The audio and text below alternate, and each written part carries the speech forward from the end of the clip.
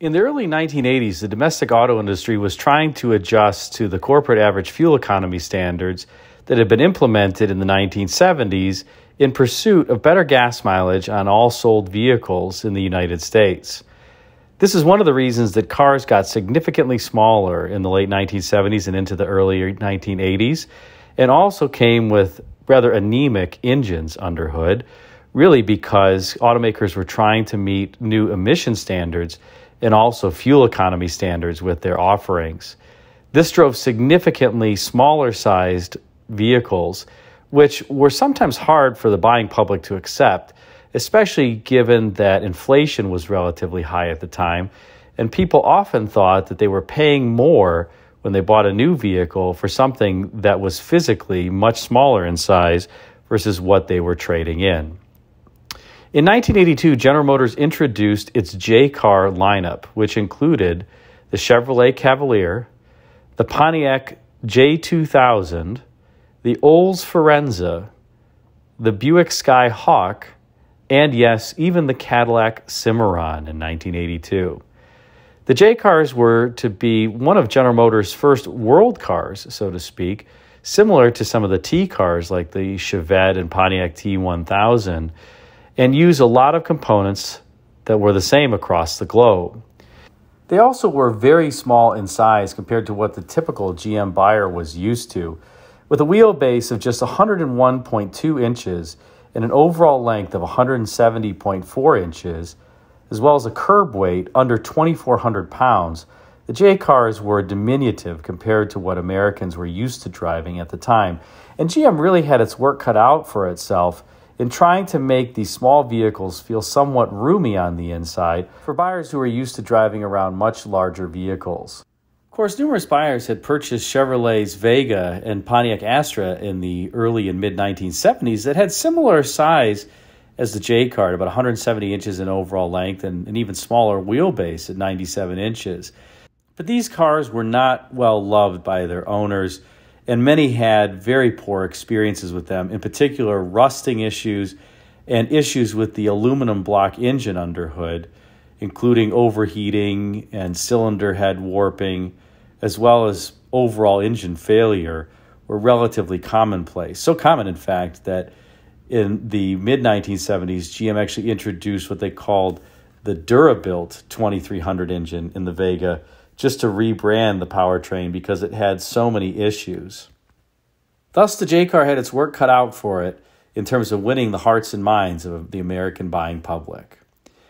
Now, as I mentioned, one of the interesting things about the J-Cars was that GM was really trying to meet corporate average fuel economy standards with the vehicle, as well as deliver an overall pleasant package to potential customers. This was a hard trade-off to make, and one of the things that may seem humorous in this day where vehicles make 600, 700, even 1,000 horsepower in the case of the new Hummer EV, is that GM actually had an objective of achieving 16 seconds 0 to 60 with the automatic transmission in these J-Cars and 14 seconds 0 to 60 with the manual transmission. That seems almost humorously slow by today's standards, but that was the actual objective that GM was trying to achieve and thought that it was optimal from the perspective of acceleration versus fuel economy. It certainly would not be acceptable today, although I will tell you that I have driven these cars and I own one, and so long as you get used to it, it's just fine. At least you're not going to be rushing trying to get anywhere in one of them, and you'll drive the speed limit, that's for sure. But the interesting part about the J-Car comes in terms of what GM put under hood. In fact, at the time, GM was evaluating 3 different engines to put under hood in the J-Car to see what would be most optimal. One of the choices that GM had was a standard overhead valve inline 4-cylinder engine. This allowed relatively good packaging, given that it didn't have an overhead camshaft sprocket and drive that was required at the front of the engine.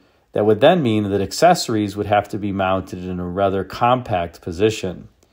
It also was, let's call it what it is, cheap to manufacture. Another alternative was an overhead cam inline 4-cylinder, similar to what was under hood in the Chevette and Pontiac T1000. This was an engine design that perhaps would give a little bit more power, But as I mentioned previously, the packaging made it rather challenging because of the need for serviceability on the overhead camshaft drive. The third option that GM was evaluating was, and I'm saying this correctly, a 60-degree V4. Yes, you heard that right. GM was evaluating a 60-degree V4 engine that was effectively a Chevrolet 60-degree 2.8-liter V6 with 2 cylinders lopped off.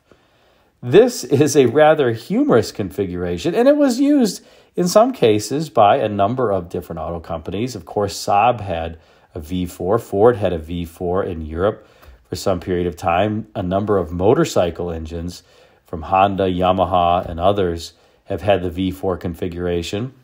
But the idea here was to have an engine that could run down the same machining line as the Chevrolet V6, use the same pistons and valve train, and basically almost everything from a machining perspective and from a components perspective, aside from the fact that it had 2 cylinders lopped off the end.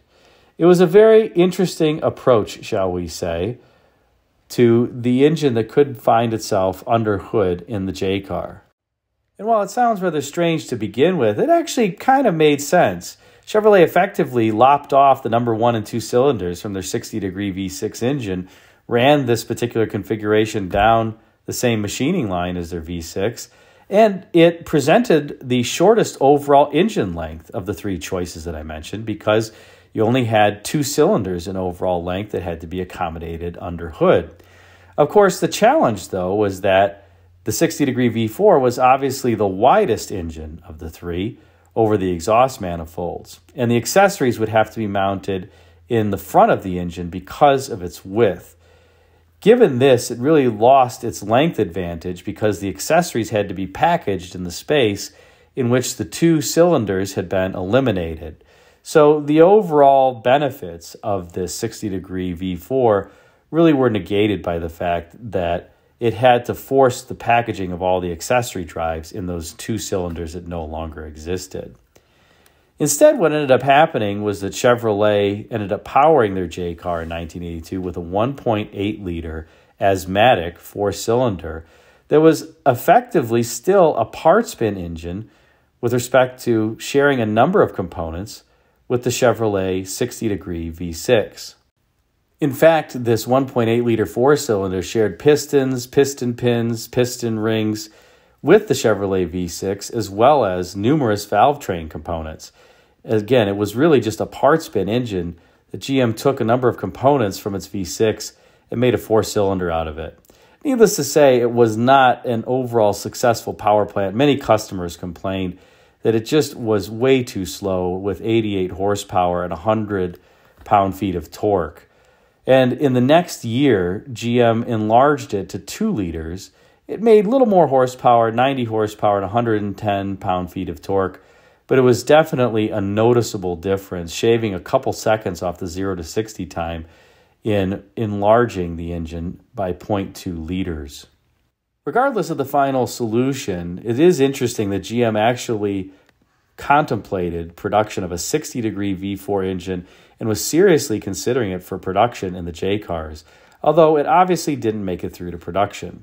Fortunately, in later years, the 60-degree V6 would actually make it under hood in the J car, and this would actually prove to be a very nice, peppy power plant under hood in these light vehicles. I have one in my 1986 Cimarron, and I can tell you that it is really a hoot to drive because the car is so light, and despite the fact that the V6 only makes 135 horsepower, when the car weighs 2,500 pounds, that makes it feel like a relative rocket ship, especially for the times. Hope you enjoyed this spotlight on GM 60-degree V4 and the J cars. If you did, be sure to like, comment, and subscribe, and check out the video thumbnails at bottom left and right for some suggestions for you. Thanks again for watching.